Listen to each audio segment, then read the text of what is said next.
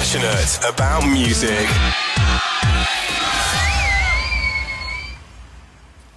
Now we're very excited because Soho Pink Sunday is back. There's a massive event happening at Low Profile, and we have a superstar in the studio who is going to be doing a live PA on Sunday night at Superlove at Low Profile. Alexis Houston. Oh, wow. Gaydar. Wow. My pleasure. Shouldn't we say Dr. Alexis Houston? Brains, beauty, and, you know, the works. My goodness. My mother would love to hear that. Would she? Well, I've said that again. especially for your mother. So you studied medicine before you got into singing, or you? Well, actually, they kind of worked hand in hand, side by side. Oh, you sing the operations. Oh, I need you in my life. A singing doctor. The NHS need you. perfect. Alexis, they need you. Because that's great treatment as well. Well, I think so. Music therapy.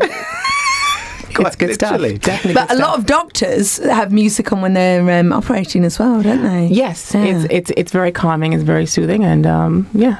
I hear they listen to your album when they're performing. They should. Yeah, they should do. If they're not, they should. Yeah. Is that Speak Love Life Lessons? Oh, very Yes, good. it is. Yeah. Wow. Aren't you clever? Well, you did ask, so of course. Now, tell us a bit about you. Where are you from originally? How did you get started? I'm from New Jersey, Newark, New Jersey. I've been singing all my life. I think before I learned to even talk properly, I was probably singing or humming a tune somewhere. And I've been writing and producing all through high school and university. And I really wanted to have a career as a writer-producer. I got inspired by Missy Elliott and all these female producers who are behind the scenes and making things happen. And I got approached by Paul Russell, an executive over at Sony ATV Music Publishing. And he said, "Hey, you really should record some of your own songs." And, well, here we are. What is it that you can do with this through song that you can't necessarily do through just sort of standing and talking to people? And it's about communicating on a deeper level, isn't it? I think so. I think it's probably a little easier through song to me. There are speakers who can get up there and just move you to tears just by words. I'm I guess a little bit lazy, and that's why I use music and lyric. But what's your message? My message. Oh, Neil, that's a deep. That's a good one. It depends. It depends, Neil. The message from this album, it's I guess love, love in its various forms and how it has impacted on my life and the lessons I've learned from it. These are all personal experiences. I've written every song on this album except for one. I did a Denise Williams cover called Free. I love that song. Look at you just. Oh, please don't ruin it, Neil. Oh. And but these are my personal experiences, and I wanted to write about things that I knew about fully, and ultimately these are these are the experiences of other people who can identify with these songs, to show that I guess we're all in this human collective journey, and that was my message. The next record, God knows what it's going to be about. I thought that was the title of it. I thought, well, that's interesting.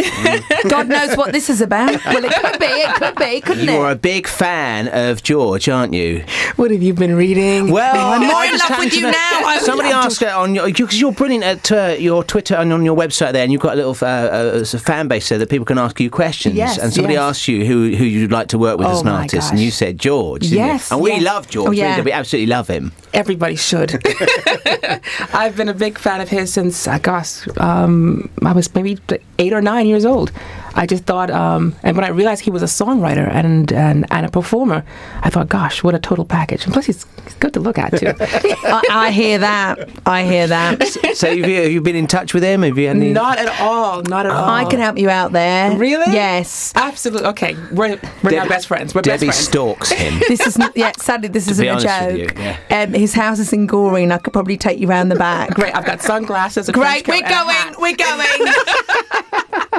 Is there a particular track you'd like to do, or would you like to write something? You could write with him, presumably. couldn't you? Absolutely. That's really what I would like to be able to do, is to write with someone who, and also to see his process. I'm very fascinated by a lot of the music that he has written and produced over the years. And he's just a huge talent. And I think that I can learn a lot just by being in his presence. Now, listen, it's a big weekend for London. Soho Pink Sunday is back. Do you enjoy working to a gay crowd? I enjoy working to any crowd that's receptive to the music. Well, the gays we are, aren't we? Totally. Superlove is on Sunday night at Low Profile. It's sort of a massive end to the big day itself.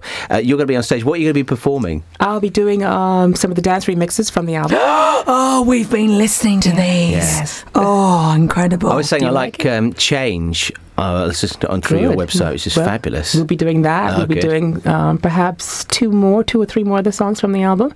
The tour is titled the Bringing My Love Tour, and the opening song will probably be Bringing My Love to You. Oh, fantastic. Yeah, good. Well, I just melted a little bit there. Yeah. And we noticed that, will you be having any of your very sexy dancers with you? Absolutely. Here we go. The deep questions from Neil. I just happened to see a clip of you on YouTube on this morning, and you had some. They were lovely. They are, aren't they? Well, they're your friends as well, aren't they? You've worked with them for. I love my gents. I do love them, and they're very talented. Very talented guys. Good to look at, aren't they? Yes, they are.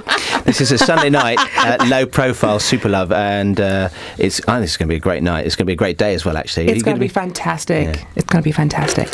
Another little thing I noticed on one of the forums, you were chatting about various things, and your attitude perhaps has evolved as you've grown towards gay marriage.